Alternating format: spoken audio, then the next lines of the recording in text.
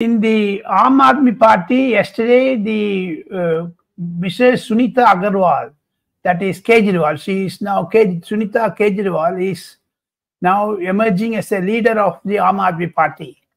It is the scenario to be repeated like Rabri Devi, Lalu Yadav's wife Rabri Devi.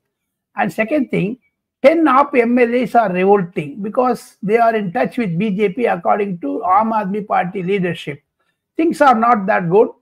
Yesterday, Sunita Kejriwal met Mr. Arvind Kejriwal. She was also an IRS officer. She resigned and joined the political party.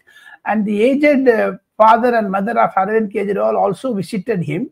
And Arvind Kejriwal sent a note to the Aam Party workers through Sunita Kejriwal that he is not going to resign.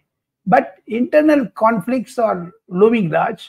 10 MLAs, if they revolted, things are not going to be the same for Aam Party.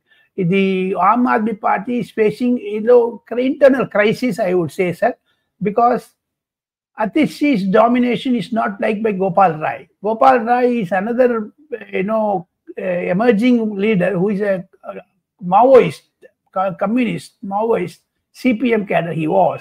And Raghav Chadha, who had just been elected last year to Rajya Sabha from Punjab, he is also emerging as a tall leader in Aam Party. So, the arrest of Mr. Kejriwal and the ensuring that he will not be out for another 6 months, it creates a conflict within the Aam Party. The 7 candidates in Delhi, 13 candidates of Lok Sabha in Punjab are topsy-turvy because Arvind Kejriwal knows where the funny money has been stashed.